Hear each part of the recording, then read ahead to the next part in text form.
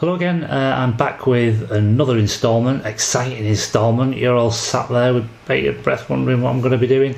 Well, it's on dragonflies. You might turn off now, but if you bear with me, it's quite interesting in how I get a dragonfly photograph. It's not a static photograph, i.e. a resting dragonfly, it's one in flight, which is where the difficulty is really. I say that, I've called the video It's Not Rocket Science. It literally isn't rocket science. Well, it's not, is it? Because it's photography. But we use that phrase, don't we? The technique I've got, you'll see it in the video. It's a standard technique, taking lots of photographs as they're flying around towards you, across you. I'll refer to deleters and keepers.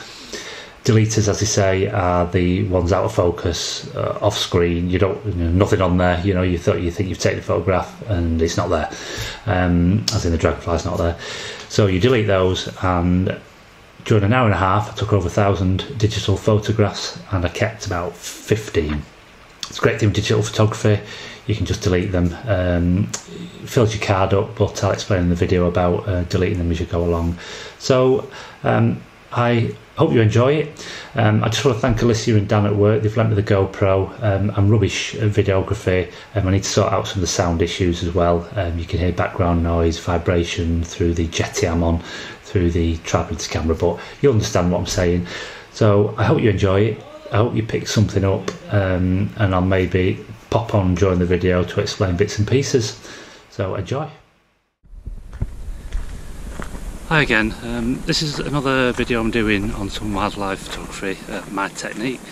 It is going to be on catching a dragonfly in flight. It's down at a nature reserve in Dunnington called Hassacarr Nature Reserve. It's just opposite the sports club, the entrance. You head down the direction I'm going, I'll take you through. It's only a small little reserve, various bits and pieces there, but it's a nice place to chill out, so I'll give you the rundown on how I do my photography very shortly. This is the entrance to the nature reserve as you drive from the 1079 Hull Road just before the sports club on the left. So we've got the entrance here, just off the track down from the main road.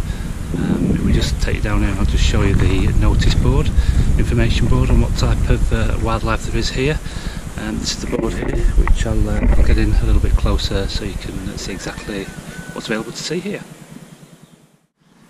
I've never seen a kingfisher, although we moved in 2003, and I've been told by the warden there was one here, so it's a shame. Hopefully they'll come back. The main thing we're getting today is hopefully this common hawker dragonfly there. This is the common hawker dragonfly, and you see it's quite detailed and makes a good photograph. There's usually a couple of them that flit around catching flies, fighting with each other, and so we're going to try and get some fairly close up in flight.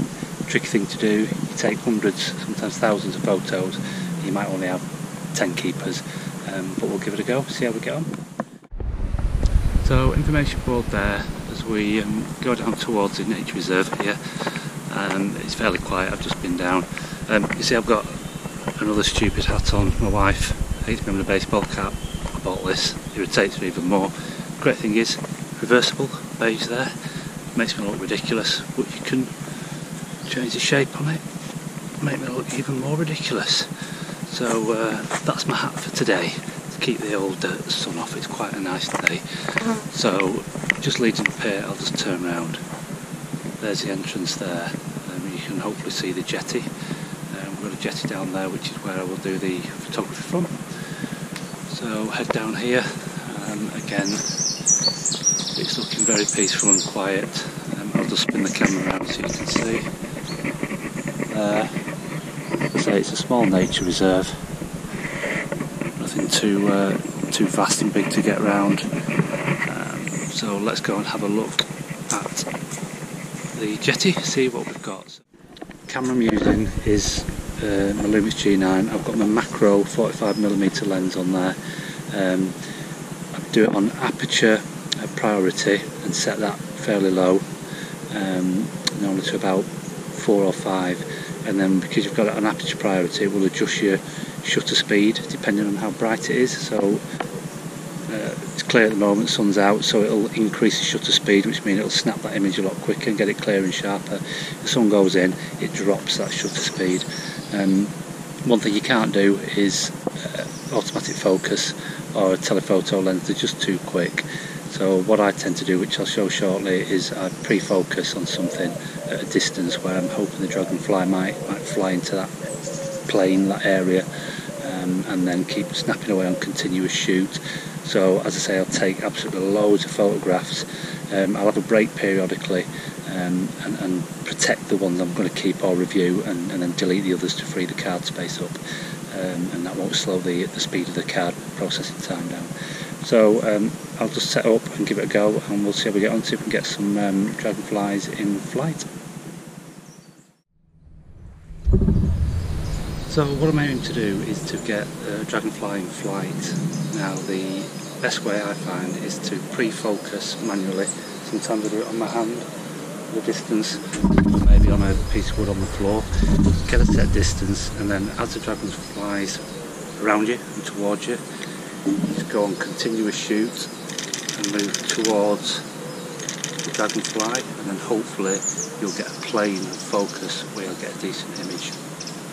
One thing I've found with wildlife photography, I tend to wear camouflage gear. I do find that dragonflies like the brighter colours and are quite inquisitive. So as I say, manual focus on a certain distance, continuous shoot, moving towards, and see what you get in there. There's lots of deleters that you have to get rid of, but you get a few that you can keep. So let's give it a go. This isn't some weird hip-hop dance, it's just me focusing on my hand for that shot. And you can see me here following the dragonfly, moving towards it with the camera whilst continually shooting. And a little bit of slow motion there, you can see the dragonfly coming from the bottom right as I'm moving towards it. It gets a bit twitchy and banks back round again, but they get used to it after time. I hope that gave you a bit of a feel of what the little nature reserve is like, and a bit of an intro into my technique. As I've explained, there's a lot of just keeping your finger on the button and moving to and fro and taking loads of photographs.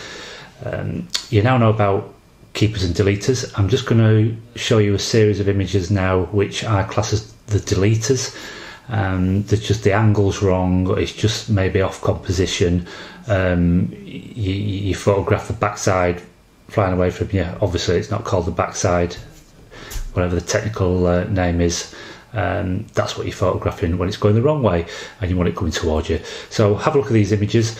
You will see after that then I will move on to the jetty. I sit down on the jetty because observing the dragonflies I realised that they were flying in front of me and going up and down. So then what I did, I got them with the camera coming that way towards me, which is the majority of the decent images I get. So have a look at this next section, and I hope you enjoy that bit too. This first image, you're a bit too beneath the dragonfly at an angle, and it's up against the sky, which doesn't show much detail. Obviously this one's just too bottom right composition. It's a good in focus shot of the side. This one would have been a cracker if it had been coming towards me, but unfortunately you've got its backside and it's flying away from me, so that's a no-go, a deleter. This one here, too much of an angle down, and you've got the water in the background again washing out the image a little bit. And this one here, it would have been a good one, banking round, but it's going the wrong way unfortunately. And then this one, well obviously it's just gone off camera shot, so you've got no composition at all, although it looks like it would have been a good in focus image.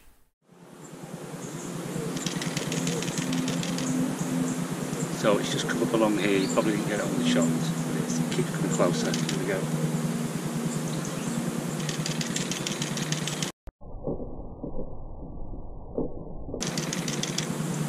I don't know whether the camera caught that, but it came literally to there. And what I tend to do is take a break, review them, protect the images I don't want to delete, and if you fill your card up, which is easy to do, you can delete the ones you don't want.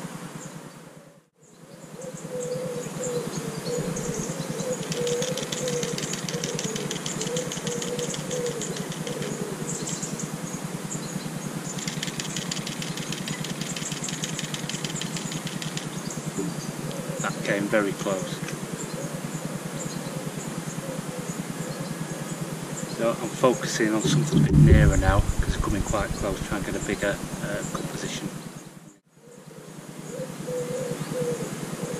Rule number 1, bring your spare batteries. I've forgotten mine, so limited on time now.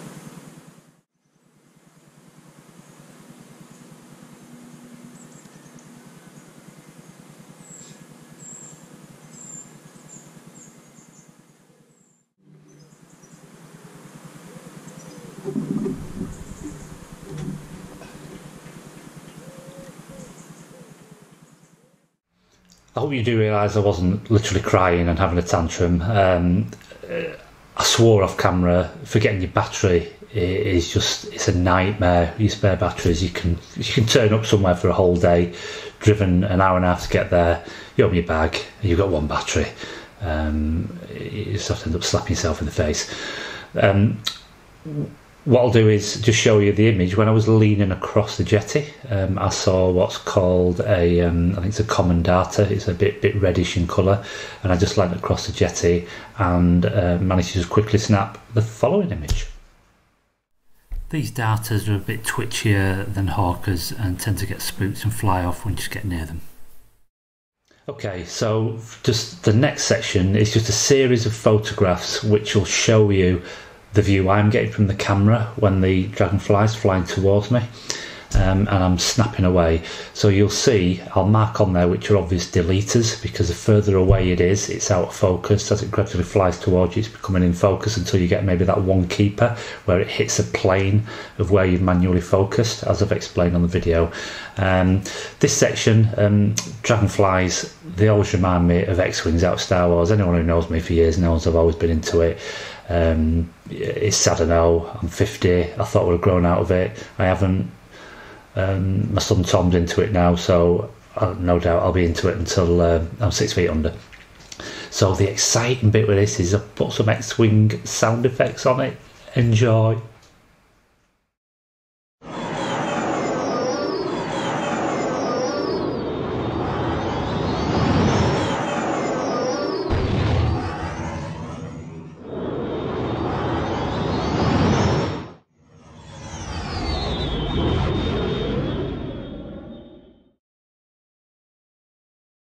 How thrilling was that?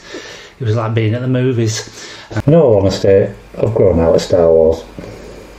Right, the next bit is I'm going to put some images up of the keepers, basically. You'll see from a lot of the images I take, particularly at this reserve, is you've got the background of the reeds. It's all green. It's a wash with green. And unfortunately that can sort of wash out the dragonfly because they've got green colours in it as well. So you'll see on the following images of keepers, I keep them either because the dragonfly's in focus side on, front on, or maybe it's coming in towards you, and you'll see that the jetty's in the background, so you get a clean image of the dragonfly, and the jetty sort of leads you into the image as well.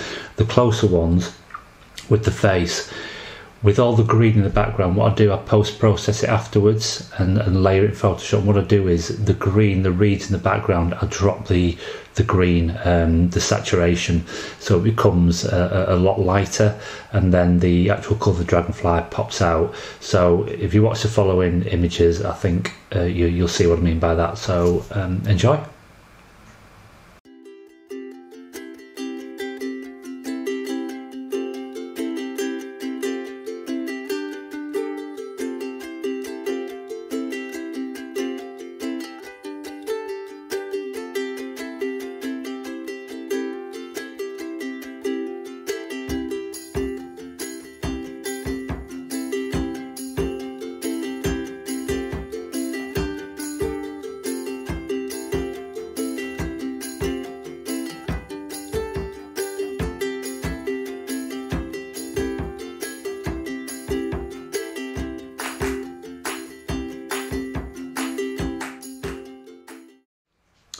Okay, so that's it.